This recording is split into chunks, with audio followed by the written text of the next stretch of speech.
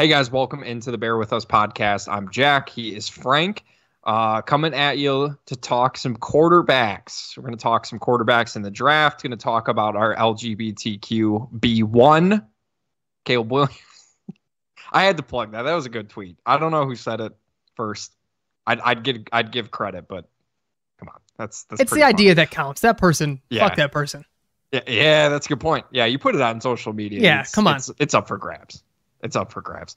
No, Frankie and I are going to rank the rookie quarterbacks as we always do, year in, year out. I'd say we typically do these rankings for a couple of reasons. Number one, obviously, with the Bears having a need at quarterback after trading Justin Fields, obviously it makes sense to look at the quarterbacks and see if there's anyone even close to Caleb Williams that the Bears should possibly be considering. And of course, Frank and I do dabble in some dynasty football. I've won a league. He's won a league. 2 times. We're experts. We're fucking experts. All right. The 2-time champ. We're fucking experts here. I know that there are people who'd probably disagree with that, but they can go fuck themselves. They're not on the podcast, so I can say whatever I want. They may listen to the podcast, though. Yeah. And I still say they can go fuck themselves. Let's talk some quarterbacks, Frankie. Let's talk some quarterbacks. So, how do you want to do this? Because we've done this a few different ways. We've started with the obvious 1 through 5. We started from the bottom and like all rappers say, and worked our way to the fucking top by pulling on our bootstraps, our quarterback bootstraps. You're goddamn right. How would you like to proceed with today's events? I think we start at 5. And go to 1. I think everyone knows who number 1 is. To me, I'm to the point where I've looked at these guys, I've watched their film, I've watched other people's breakdowns who are smarter than me. I feel like I have a really good sense of what I personally am looking for in a quarterback prospect because of the failed developments of Mitch Trubisky and Justin Fields. And let me not pin it all on the Bears, also their shortcomings as well, and sort of signs pre-draft that, had I scouted earlier, probably would have caught on to and had a better feel for things going in, and let me not say a feel, like just more ample worries, like things that maybe you see in year 2 that haven't progressed, things like that. And I say all that to say, I think if you have a different number 1, you're just trying to go against the grain at this point. Like it's to a point where he skews these other quarterbacks, because if he didn't exist, you'd probably look at them in a little bit better of a light. Yeah. I think you're trying to be edgy. You're trying to just have a different take for sake of having a different take. You're probably afraid of your own sexuality. You're not comfortable with your own sexuality. You're that not may be it too. Yeah. I think a little bit. Can I just say, can we just talk about Caleb for a second? If he's gay, that would be the funniest thing ever. Because I would just love to see Bears fans just come to grips with having the best quarterback they've ever had. And by the way, just assuming he's gay based off of those videos is just the funniest fucking thing. It's just like, man, people just want some reason to not like this guy. And that would be, I can't understand it. That would be a very dumb reason to not like him. Oh, absolutely. I think there came a point in Dennis Rodman's career where it was pretty generally accepted, like, he's doing a little something, maybe bisexual. I don't know how he identifies, but you sort of knew he was cross-dressing. He was doing his thing. Again, this is no judgment at all. I'm pro-LGBTQ. I consider myself an ally.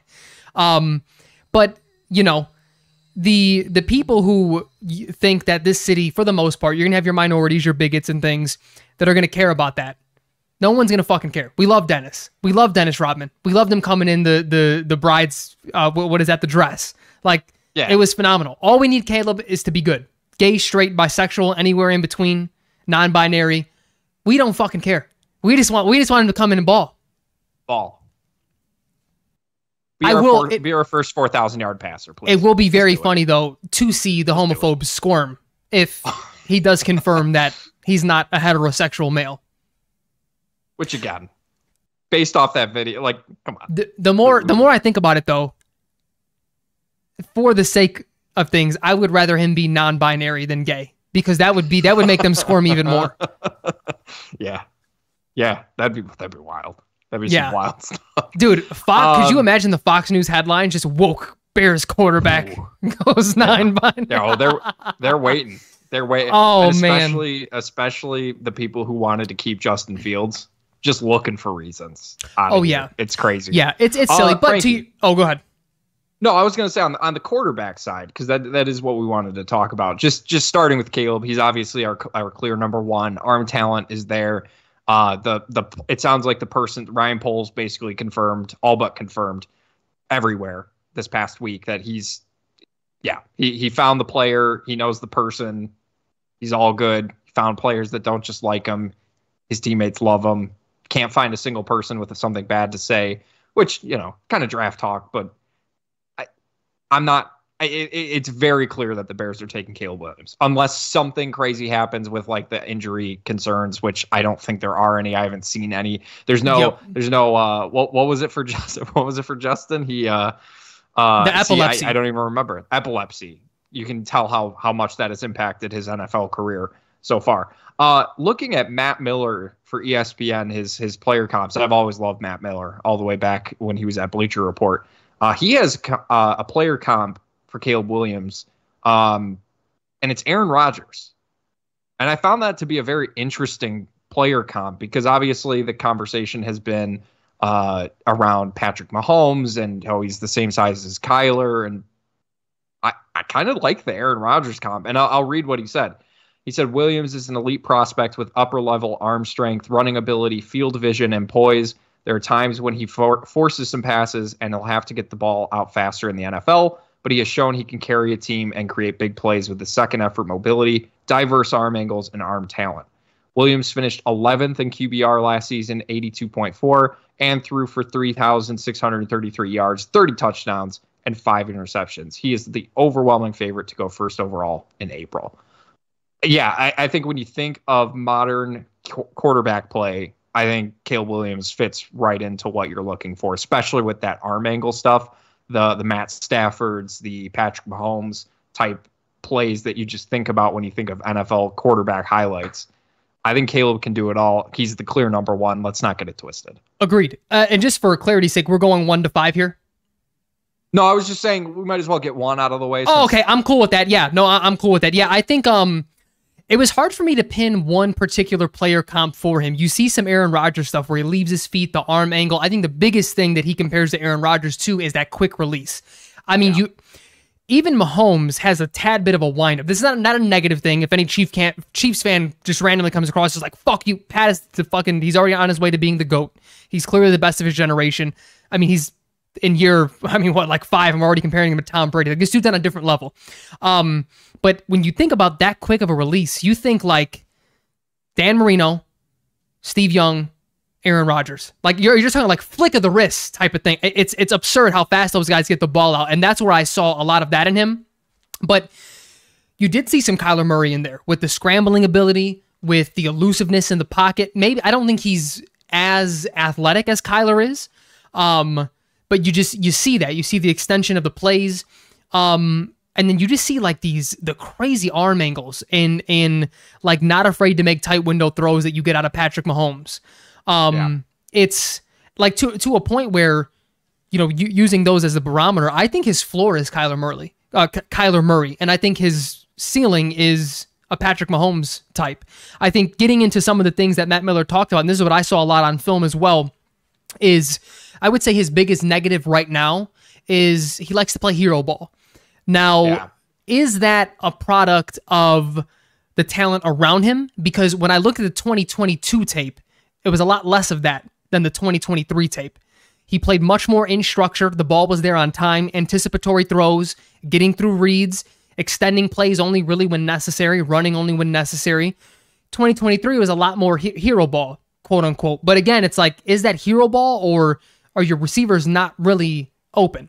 Right. And I think I lean a little bit more towards that, but there still were those times in 2022 when he held the ball a little bit too long, wanted to make the big plays. But again, my philosophy has always been, and we talked about this when it came to Justin Fields as well. Obviously didn't pan out with him, but I will always take a player who holds the ball a tad bit too long, looking for the deep shots, because you can't coach that aggression into a player. You can coach some aggression out of a player to make the smarter plays. We saw it with Pat Mahomes. We saw it, even to agree, we saw it with Justin Fields, where it's like to a point where you probably got coached out of it a little too much by Eberflus and Getsy, right? Like we've seen this before. But the general philosophy of, I would rather my quarterback be aggressive, tight window throws, not afraid to make the throws, versus the other way around. I don't want a Derek Carr. I don't want an Alex Smith. All due respect, they've had good careers, but I want an aggressive, down the field type of guy who you can teach the intermediate stuff to. You can sort of coach that into them. I think the only other negative that I saw in Caleb, and this one, I should have thought this way anyway, but Ryan Poles really sort of sunk this in my head of, and let me say, it was his footwork can be a little bit sloppy at times. Now, when he throws the ball, his lower body agrees with his upper body, but it's the drop back sometimes, it's getting out of the pocket where you can clean a lot of that up. And that was a lot of what Ryan Poles talked about in their process when they drafted Patrick Mahomes. His tape looked very similar to that. And sometimes his lower body didn't even agree with his upper body. He just had so much arm talent that he was able to make the throws in college. But that's coaching stuff. And Mike Tomlin even talked about that unrelated some months ago. Like, I don't run from coaching. If I see someone who has clear talent, I'm never going to run from that, because I have a faith in my ability to coach players. And I think that's sort of Matt Eber or Ryan Poles' philosophy of like, I'm hiring the right guys here at coaches. We can coach these things. I see the actual raw talent. But again, with Caleb Williams, man, if he didn't exist, maybe I look at, he set the bar so high for this particular draft class that if he didn't exist, I maybe look at some of these guys a little bit different. But we talked about his quick release. We talked about his accuracy.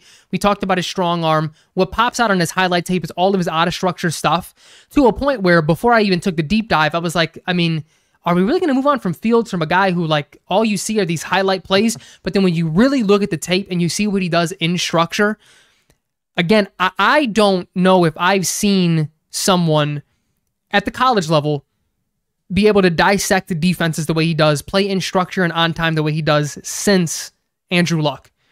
And to a degree, we didn't see all that on CJ Stroud's tape, but he did that year one. Like, I don't expect, when I'm looking at expectations, whether it be numbers or just the general feel of it, CJ Stroud is who I'm going to look to, because I see a lot of similarities in what CJ Stroud did year one with the quick release, on time, things being in structure, not wanting to run too much, just having a general fucking feel for an offense. Exactly. Yeah. I mean, Caleb had Jordan Addison, who was a first-round receiver 2 years ago. He didn't have, his best receiver is looked at as like a fourth-round pick, and it's the son of Jerry Rice. So it's not like another Marvin Harrison 2.0. He's just the name guy. Like, Jerry Rice's son is a fourth-round pick, and that might be his highest receiver, or his best receiver last year. So there was a lot of that. I think if Bears fans see, oh, he holds the ball, it's just another Justin, why did we even move on? I think Caleb holds the ball in a different way than Justin does. Whereas Justin was just, you were just screaming at your screen to just throw the ball, make the throw. Yep. It was almost like he was too scared to do that. He wasn't comfortable with the reads he was seeing. He wasn't comfortable, making those decisions, where Caleb is, I think he can adjust to whatever offense he's in. And this offensive line is absolutely going to need to play a lot better with Caleb. They're not going to have Justin to bail them out the way that Justin has been bailing them out on a lot of different plays last year. Can I pause you there, though, Jack? I will say, I think we really will see, and this may be why we haven't attacked the offensive line in free agency like we thought maybe Ryan Poles would. They may be looking at some of this tape and doing these grades and doing these breakdowns and saying, this pressure was on Justin. There were open players that we consistently saw him not make throws, which, again, to me, I don't want to keep laboring the point. That felt more like coaching aggression out of him, because he started to play scared in a manner he was not his rookie year or at Ohio State. But they may be looking at that saying, if we have someone who can get the ball out on time in a situation, that's not an offensive line problem. So just, you can keep going, but I do want to make note of, like, this offensive line may not be as bad as some people think. I think some of it...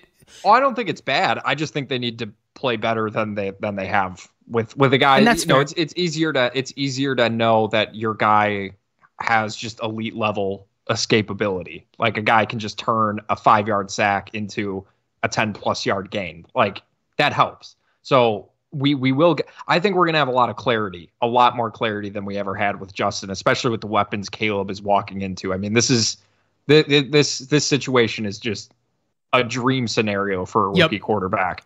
Let's start our list for real, and we'll talk about our number fives. I kind of have a little bit of a tie down at the bottom, if I'm being honest.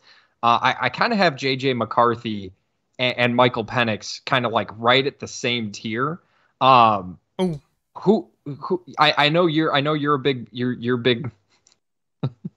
Maybe I should phrase this a little bit better, but we all know Frank likes the Penix. Okay. Yeah. We know how much he likes Penix. No, I like Michael Penix. I think it's going to be the scenario. I think it's going to really matter where he gets drafted. Whereas JJ McCarthy, I can see some good. Like I could see, let's use the name that you threw out there, Alex Smith type quarterback. I can see that for JJ McCarthy. He's still very young. He wasn't asked to do a lot at Michigan, but he did run a pro style offense. From the throws that he can make, I've liked some of the ball placement, the accuracy that he has.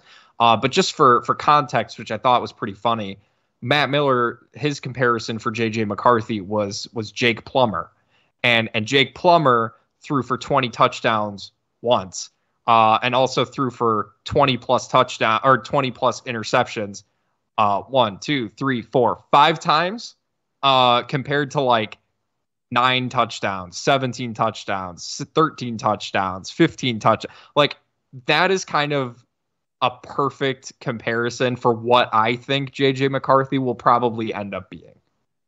Yeah, I don't think that's far off. But he was not. I actually have. So me and you, I think, are viewing this a lot different. My distant sixth was Bo Nix. Nothing particularly like. So let me just sort of, as we go, like break down what I look for, just in an initial standing. Something that like jumps out at me. And I think every one of these guys had something that I was like, oh, all right, he's got a little something at the pro level. When I watched Bo Nix, I saw a one read thrower, just sort of a bland, like average to above average arm. Placement was like okay, but I didn't see too many tight window throws. I don't know. Everything about it just felt very bland for the NFL level. He was a very good college quarterback, but I'm thinking like, how will this translate? And like, it was hard for me to even think of a pro comp for Bo Nix. It just felt like he's a 3rd, 4th round pick. Would I be surprised if it's in year 13 and he's on like his 12th contract? You know what I mean? Because he's just a lifelong backup. No, because I think he's smarter than he has a high IQ. But yeah, he was my distant sixth in that. Can I give you the Matt Miller comp and see who was his comp? Yeah. So his comp for Bo Nix. And I actually like Bo Nix. He is my 4th. So not too crazy, not jumping too far ahead of ourselves here. His comp for Bo Nix was Dak Prescott, and I actually actually like that comparison, especially to what Dak was coming out of college. And I'll just read you the quick excerpt that he has on Bo Nix here. Scouts love players who battle through adversity, and that's what Nix did when he transferred from Auburn to Oregon. Once in Eugene, his game elevated to a new level over 2 seasons with a 22-5 record. Who cares? 8,101 passing yards, 74 touchdowns, 10 interceptions. He only took 10 sacks over that time. Nix's timing, accuracy, and mobility out of the pocket, 799 rushing yards, excluding sacks, and 20 touchdowns on the ground over past 2 seasons, have teams talking about him as a sleeper top 15 pick. So yeah, I think it's a fair question to ask, how much of the development at Oregon, was on him, how much of it was coaching. I think he absolutely elevated, because I remember when he was at Auburn, he was kind of looked at as like maybe like a late round draft pick. And then he went to Oregon, he sort of just started just dominating, playing way, way better. He's also a little bit older of a prospect, which I do wonder how that will translate to the NFL as opposed to those younger prospects. I kind of like the Dak comp. I think it's going to matter, again, where he goes. But if he goes to a team like with the Raiders, I think he's done. I don't think he has a shot to develop right. with the Raiders. But if he goes somewhere, I don't know, like the Broncos, him and Sean Payton cooking something up together, I could see that. Listen, I could see that working out. If I know he's older, but I still, forget age, just from his skill set standpoint, I don't know if he's ready to start right away. Think of someone like the Rams, second, third round, right? Somewhere where you can sit a year or two. Be a backup, learn the game. Rams may fucking trade up, dude. They might trade up for one of these quarterbacks. Maybe I could see that happening. Yeah, they could, but I don't know. Nothing really jumped out to you. Stood out to me. No. Is the Dak comp how far off would you say that is for you? To be honest with you, it's hard to say because I didn't scout Dak out of college, so I don't know what I felt about him then. I'm just seeing what I know of Dak now. I know he's the butt of a lot of jokes and things, but he's still a very good quarterback. I don't know. Can I tell you something kind of funny? What? Real quick? Because your boy Mel Kiper's at it again. He says that he sees a lot of Drew Brees in Bo Nix. That's a weird comp because I don't see that at all. I don't see that. If anyone, to be honest, I think he's probably comping him to the Broncos thing, and he's saying he wants him to. Yeah, go I guess so. Sean Payton. If there was anyone, but I don't see Drew Brees. I don't see Drew Brees at all. No, if there was anyone with the Drew Brees comp, for me it'd be Michael Penix. I think he has that just little. He's not small, but like smaller in this draft class. Quick release. His comp, Matt Miller's comp for Michael Penix was Tua. But that was mine as well. Weird. But Tua also got Penix Drew Brees taller comps. than him, though. Yeah. Penix is what, 6'1", 6'2"? He is. Let's see. I usually write down their height. Yeah, 6'2". 6'2". He looked taller. He's bulkier. Like well, that's why Jaden Daniels looks shorter because he's slender. Right. Like, yeah, I was gonna say if you were to ask me who's taller between Jaden Daniels and Michael Penix, I would have said Penix. Yep. Here's the thing for Penix. I don't care about the left-handed stuff. I know some people make a big deal out of that. Yeah, Tua's been one of the better quarterbacks in the league, and he's left-handed. Who cares? There was no, like, Tyreek Hill didn't stop being Tyreek Hill because he had a left-handed passer throwing him the football. My biggest concerns for him are just like on the injury side. Yep. And the coaching side for him, like how much of coaching, because I mean for him obviously Rome Odunze, going to be a top pick. Jalen Polk also going to be a high drafted wide receiver either in the second or third round. He had a lot of weapons to work with, good system, good scheme. So how much of that was coaching, and is he going to be able to stand up to NFL players? Yep. And, is he going to be able to stay healthy? So that'll be the biggest question for him. And that was a similar concern with Tua as well, if you remember. And obviously Tua has had his issues with health. So, which I think definitely was better last year. So glad to see that. But yeah, that's my biggest concern for Penix. Probably in terms of skill set, I would probably put him above JJ McCarthy. But I do think JJ McCarthy is more like down the middle, a safer pick. Like he doesn't. I don't think he has the super high ceiling, but I definitely don't think he has like the super low floor that a guy like Zach Wilson had. Like right. I think he's going to be pretty steady, especially because I think he's going to go to a team that has relatively good coaching, especially if it's a place like Minnesota. If they trade up for him, I think he'll be fine. I don't think he'll ever be like a all Pro Bowl quarterback or anything like that, but I think they'll be able to win some games and continue going right down the middle with him. Yeah, no, I agree. So your 6 was, you said, was a tie between JJ and Penix. Yep, and then 4 was Bo Nix. Right, and 4 is Bo Nix. So my 6 was Bo Nix. I'll get to Penix in a second. My 5 was JJ McCarthy. To be honest with you, how like past drafts and past players, past situations sort of like catapult what other people got going on, or just the way you view different prospects. I mean, it's the same way that like Mahomes, you have to put it on his resume of greatness that he made Zach Wilson the number 2 pick of all time because he made this throw and they're like, oh my God, it kind of looked like Mahomes. Like, this guy's going to be great. I feel that way about Brock Purdy and JJ McCarthy. That similar sort of skill set. You're not trusted to do everything, but what you are trusted to do, you look really good. I think JJ has a solid arm.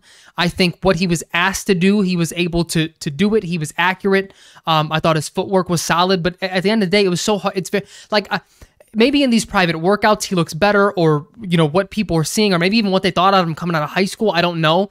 But how are we to base even what his floor is when he wasn't trusted to, I don't want to say trusted, but that's just the way that Harbaugh coaches.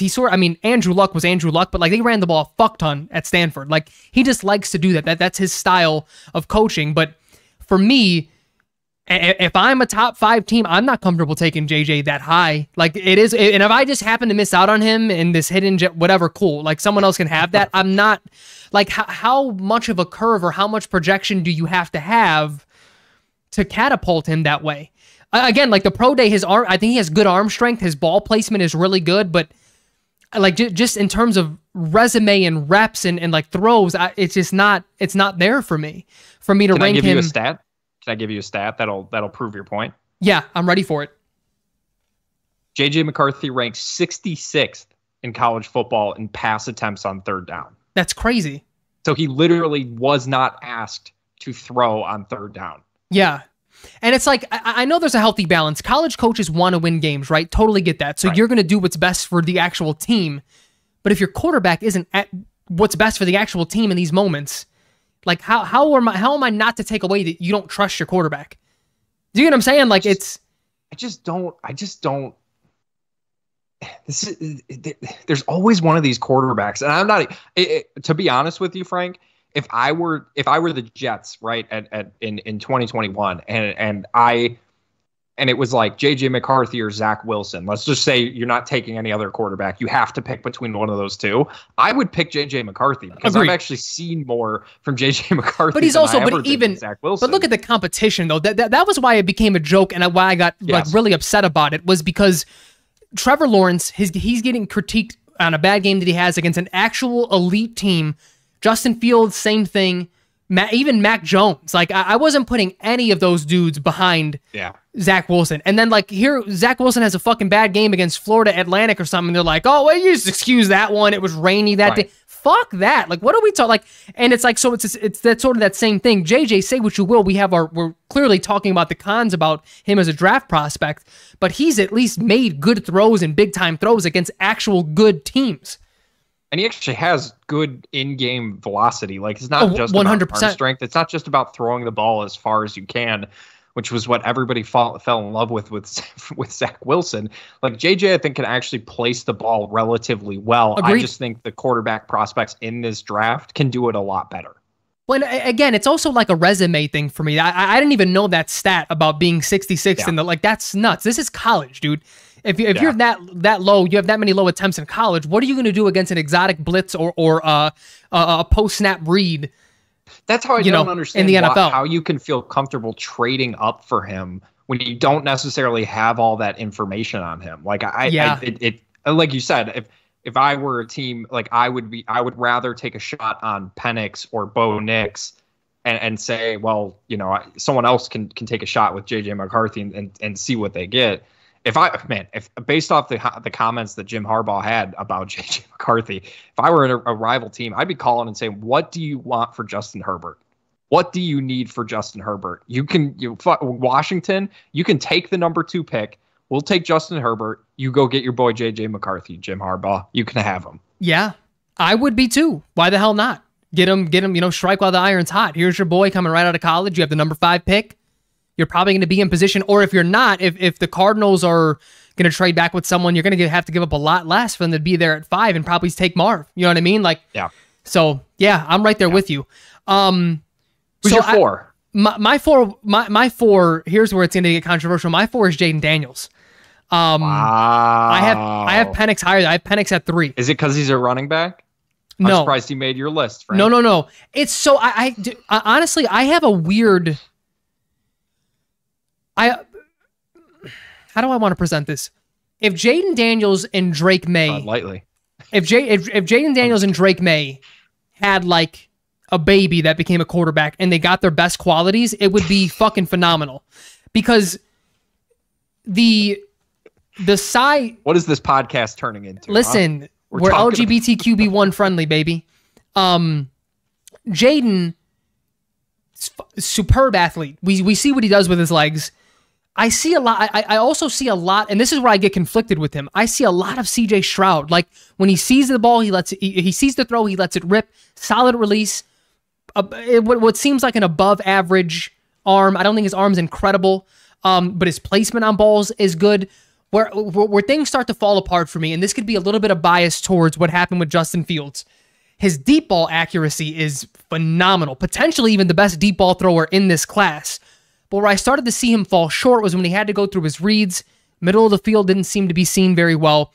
Intermediate and short passes, he didn't settle for a lot. He didn't always take what the defenses gave him. But when the deep ball was there, he had it. And it's so hard for me to not look at him, his slender build, his reckless ability, just the way he plays reckless.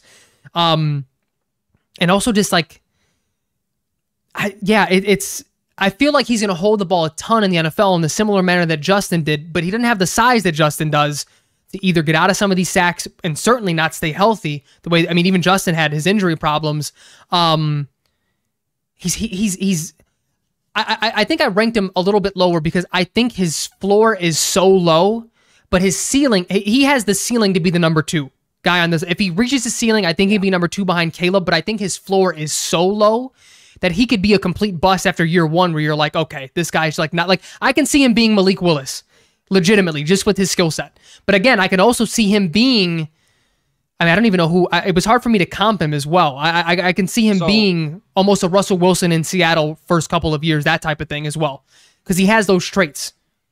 So he's a little bit taller, a little bit more slender, about 10 pounds lighter, 2 inches taller.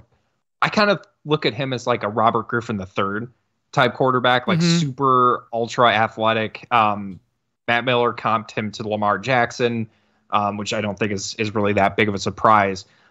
He was number, I have him 3. So not super far off of where you're at. But again, I think it's really going to matter on where he lands, if he's going to reach his ceiling or not. Because, what I've learned, I've watched Lamar from afar. I'm not a Ravens fan. I haven't been in the day-to-day stuff. I know obviously I know how they tailored their offense to fit his run game, and then they wanted to get more out of the passing side. He's a 2-time MVP. With the experience I had with Justin, I think it really opened my eyes to and the way that teams were so afraid to trade for him as well. The whole and whatever. Maybe Poles took a worse deal than he did. Maybe there were teams, but I highly doubt if there was a second round pick out there that Ryan Poles would have been like, we'll still send you to the Steelers. Like, no, he would have sent them for a second round pick. Let's not get it twisted. I think it really just matters if a coach, who the coach is, and if they're willing to develop him and utilize the skill set given, and not try to force him to become something he's just not. The NFL just can't seem to adapt to these types of running quarterbacks, and really commit to making it work outside of Baltimore. And even then, they still haven't won a lot with Lamar Jackson. So, yep. Will it actually work? So I would be a little scared off that. And that's why I think Jaden Daniels, like you said, he's a very good deep ball thrower. I think he risks a lot with his running ability. Like he tries to play bigger than he is, and that's not going to work in the NFL. Yeah. It's just not going to work. So I agree with you. I think the floor is lower, but I do think that ceiling is high. I could absolutely see him being the second best quarterback in this draft. I think it's really just going to matter where that landing spot is, and if the coaches that he's given are committed to making him, getting the most out of him, I should say. Yep. Yeah. No. And the thing is like the way that I talked about Bo Nix being bland, nothing jumped off the screen. There were things about Jaden Daniels, make no fucking mistake, that absolutely jumped off. And that's why I do think he has a very high ceiling. I just think with his reckless abandon, his slender frame, but then again, what scared me was I just didn't see, and again, this is just a learning experience from Mitch Trubisky, this learning experience from Justin Fields and like those classes around them. there wasn't enough in structure. And the stuff that was in structure, it was really good deep balls.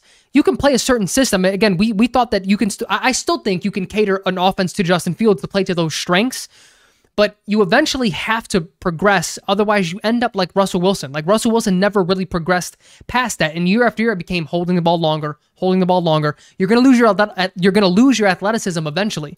And look at how far a little bit older of a Russell Wilson just sort of crashed down. Like you need to start developing the intermediary, the touch throws, the short stuff. And if he gets that, he'll be phenomenal. Because I think he has a solid arm, good deep ball thrower. He's an awesome athlete. And fucking, if he just slid every once in a while, maybe I'd have had him up. But I mean, god damn, dude, he takes so many unnecessary hits.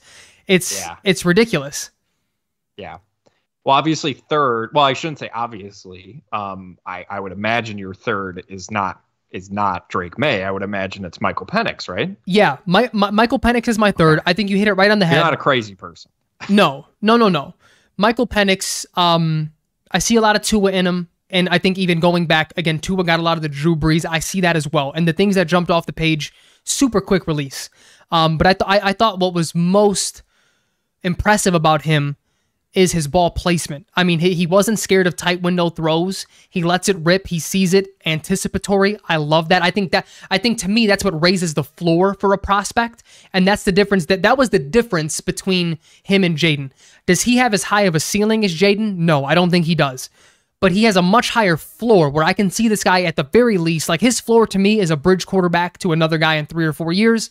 And then potentially like a Gardner Minshew type of career where you can plug and play every now and then, be a really high level backup. But and that to me, again, that's floor. I think he does have his floor isn't his ceiling. He has a higher ceiling than that. I think he can be a starter for years to come. I think he's going to be more of a product of what's around him. I don't think you'll necessarily win so many games because of him. You'll win with him.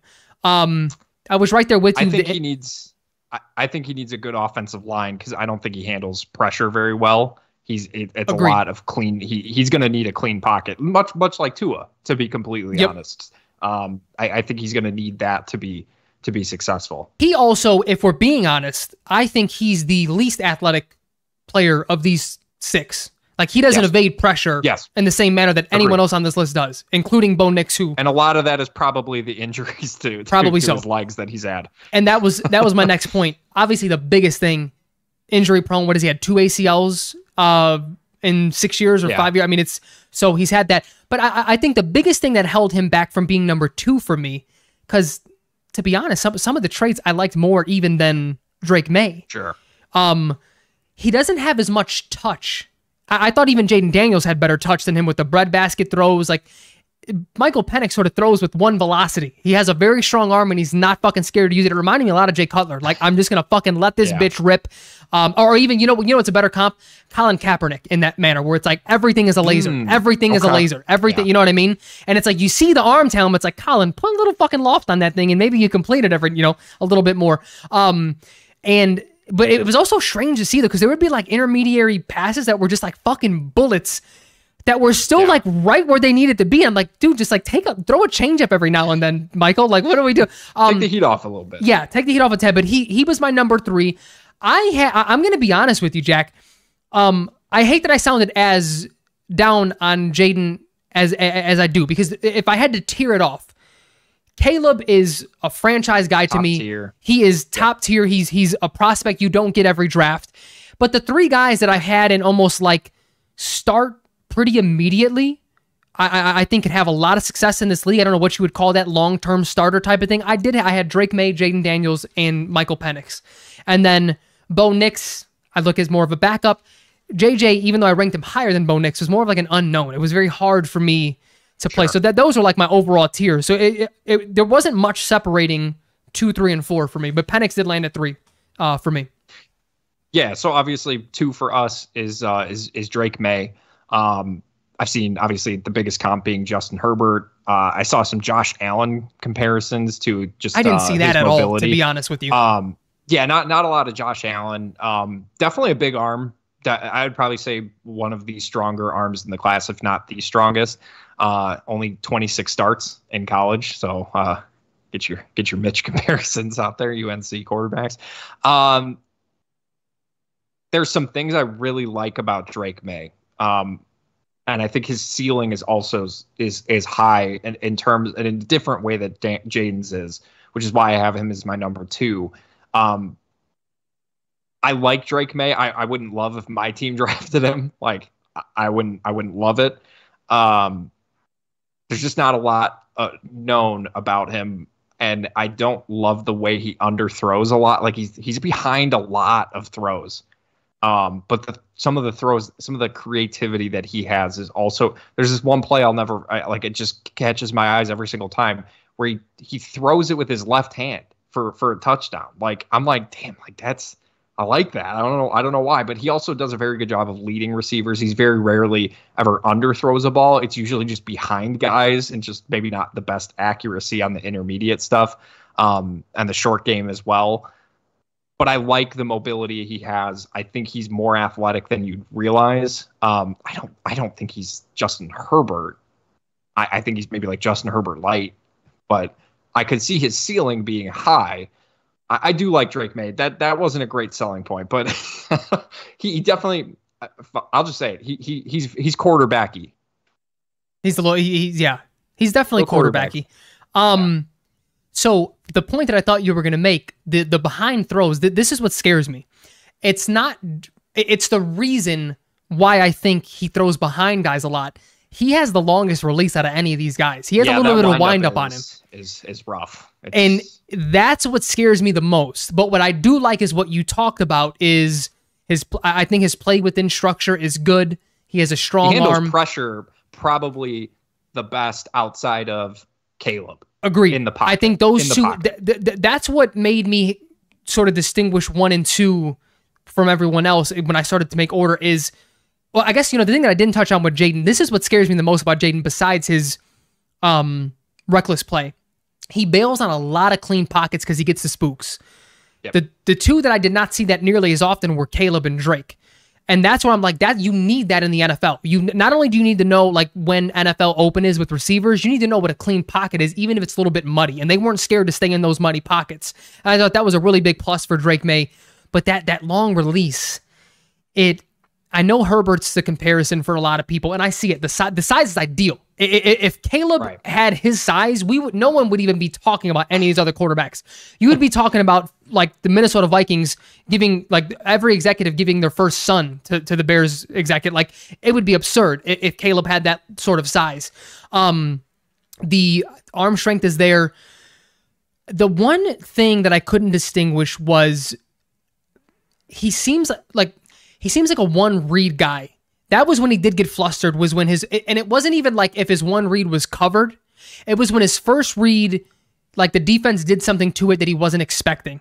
And it made me think like, how well is that going to translate to post-snap stuff in the NFL? That's what scares me the most with him. But in terms of arm talent, and eventually things have to like separate. That was what separated it with me. I think he has better arm talent than both Penix and Jaden Daniels, but not nearly as much as Caleb. I think that's where, those differentiators were. His floor, which may be a good thing to some people, it's not necessarily to me. I saw some Will Levis in there, and that was what scared us from Will Levis, just that sort of, that tape. Longer release, but really good size, ballsy in the pocket, very athletic. I mean, I think Drake May be the second best athlete behind Jaden Daniels on this list, to be honest with you, with Caleb being third, just pure athleticism. But he has dude, if Jaden Daniels would have fucking slid 3 times on the tape that I saw, I'd probably have him above Drake May. Like, but it's, the size is there because these guys are going to take hits. These guys are going to be confused fairly consistently as rookies, right? And, he's built to take those hits a little bit better than someone like Penix and Jaden Daniels. There's things that just have to sort of separate things, but all these guys have bustability, man. I think the only one who, the guy that I don't see it with, and for the purposes of this episode, I hate that he's going to be a Bear. I love that he's going to be a Bear for being a Bears fan, because I'm not saying that because he's going to be a Bear. His tape is just so fucking incredible. We didn't say this about Justin coming out. You know what I mean? Like, we didn't say this about Mitch. We didn't say this about these guys. Like, it's the tape speaks for itself, and I just see fatal flaws that these guys are going to have to work on if they want to be elite franchise guys. Agreed. Yeah, so just a quick recap of our five or six, I suppose, if you will. I had Caleb, Drake May, Jaden Daniels, Bo Nix, Michael Penix, JJ McCarthy. Frankie, what were your five? Caleb Six, Williams 1, whatever it was. Drake May 2, Michael Penix 3, Jaden Daniels 4, JJ McCarthy 5, and Bo Nix 6. And the guy that everyone's going to fool themselves into thinking he's good when he's not is Joe Milton, because he has the strongest arm in this draft. Joe Milton just screams backup quarterback, doesn't he? With a little running ability. Tyrod Taylor, maybe. Henry Burris. Starter? He's going to go to Canada and fucking dominate. That's his comp for me. Maybe. But we won't have to worry about that because we're getting fucking Caleb Williams, best quarterback in the draft. It's going to be great. LGBTQ plus one, QB1. we got it. Oh, I hate this. I hate this. If they make shirts, they make shirts, I'm buying it. Buying it. Yeah, we might have to give one for the show, and we'll wear it on draft night.